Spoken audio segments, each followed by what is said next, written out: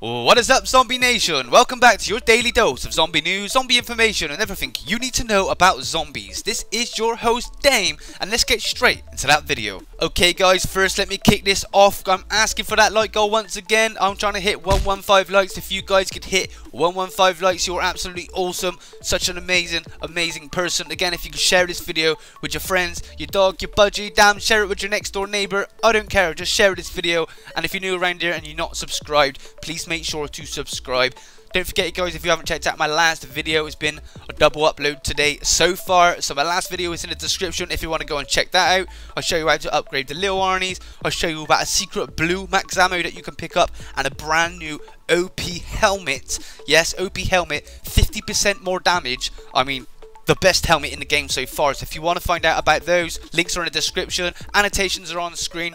Go and check them out, go and leave a like. But without further ado, let's get straight into that news. Okay guys, so the first story today is coming by the user of Pytrex. It's like Pyrex, but with the T. He has posted up an image of the boss battle arena in Revelations. Yes, this guy went into theater mode. He managed to no-clip out the map a little bit, and he's actually found a boss fight arena, or what we assume to be the boss fight arena. I can't imagine it being anything else. It's not the biggest news, as we are eventually going to be able to get into the boss arena. So we're all going to know what it looks like eventually, but it's really cool that we know what it looks like right now, because as we know, we're on 48 hours so far and we have still not completed or even basically touched the main Easter egg yet. It's very difficult. So guys, hope you enjoy that picture. His links will be in the description below, so you can go and check out the original post if you want to, but nonetheless a pretty cool find there. Also in the news, the summoning key that is floating in the air in Revelations, or what everybody believes to be the summoning key. Everybody is shooting this small little sphere in the sky at the minute. They're shooting it with Apothicon servants, the thunder gun, any type of pack-a-punch weapon they can get their hands on.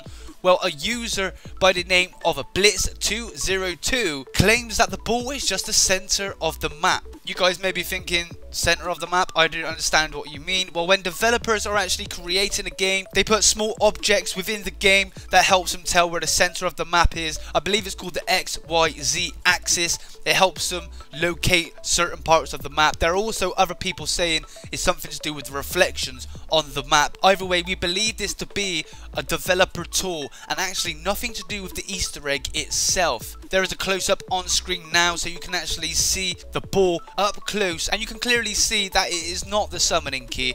It is just like a round, very reflective sphere with some sort of reflection on it.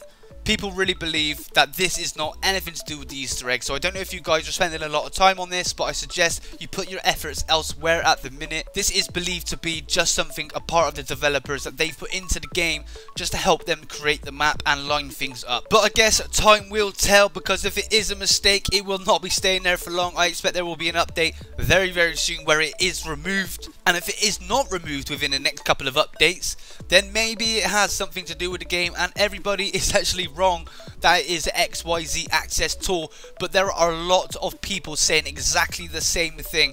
Me myself, I'm not a game developer and I do not use these types of things, as I don't 3D model anything, but there are people within the chat section that actually use these tools within their own projects that they use, and they are confirming that it is just a developer's tool.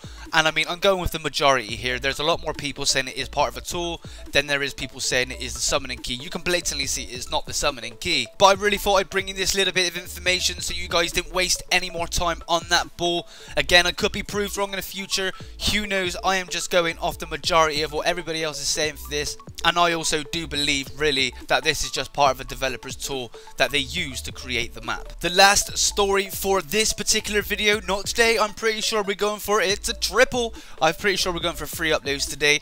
I will see how my upload speeds and my rendering times, how long they take. But a user by the name of EwinMC actually shot the Banshee near the teleporter, and he actually managed to light up one of the lights on the teleporter. Now, the most important bit of information on this, I believe the Banshee itself is a tiny bit of a glitch. The fact that it actually lights up the teleporter is somewhat of a glitch, but here is the important bit. If that particular section lights up purple, then we know that that teleporter is active and there is a way to turn it on.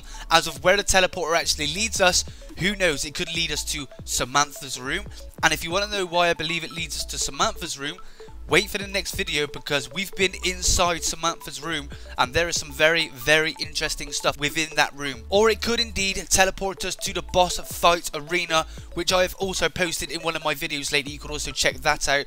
Nobody really knows where this teleporter takes us, but this tiny photo right here does prove that that teleporter will be lighting up. It will be firing up somehow. There is a way to get it going. So guys, focus your efforts on this teleporter. We want to know how to actually do it. Everybody believes right now that this is just a lighting glitch with the Banshee, but who knows? We don't know exactly what he done. We just know he was firing the Banshee around the teleporter at the time of the actual lighting up. And that is all the stories for this video, guys. If you got any questions about anything that I've spoke about in today's video, please make sure to leave them in the comment box below. And as always, if you did enjoy the video, please make sure to hit that like rating. We always try to hit that 115 like goal. Why? Because it's an iconic number. We love the 115 like goal, so we're going to hit that 115 like goal. If you could also share this video with your friends, that would also be awesome. Subscribe if you are not subscribed around here already. I'm working on a ton of uploads today, guys. I missed out on yesterday, so I will be making up for lost time today. I have got a hell of a lot of stories to bring to you. There is just so many, I cannot put them all in 1 or 2 videos. There's going to be like 4 or 5 videos because there is so much news. And again, guys, like I said in the last video, I'm looking for a little bit of Revelations gameplay. If you have any Revelations gameplay from PlayStation 4 that you can share, please let me know on my Twitter at DameAndThatGame or in the comment section below. That would be absolutely awesome. But this has been your daily host for zombie news, zombie information, and everything you need to know about zombies.